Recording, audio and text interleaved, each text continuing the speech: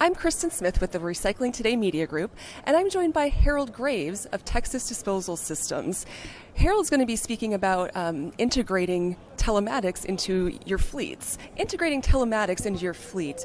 Can you give some advice into the best ways in which to do that?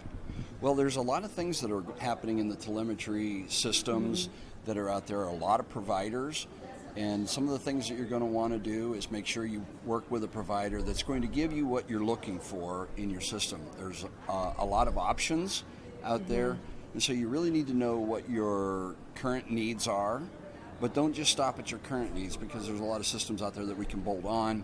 And so you're going to look at your short-term and long-term goals as to what you want with your company, and you're also going to want to make sure that it'll integrate with your current system. So almost every company's got some system or another that they're going to be working with. So make sure it works with your current systems.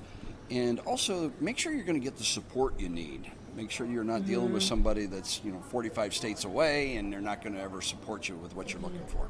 And how can telemetry help an operation? One of the big things that we're seeing is the trucks are so sophisticated now that when a driver gets a fault code light on the dash, they really don't know what it is. And so by having telemetry, we can look at the system real time, see right where the truck's at, see what the fault code is, and help the driver make better decisions about, okay, are we shutting the truck down right now? Are we bringing it in? Or is it a very minor fault code that we can work the rest of the day with and make the repairs at the end of the day?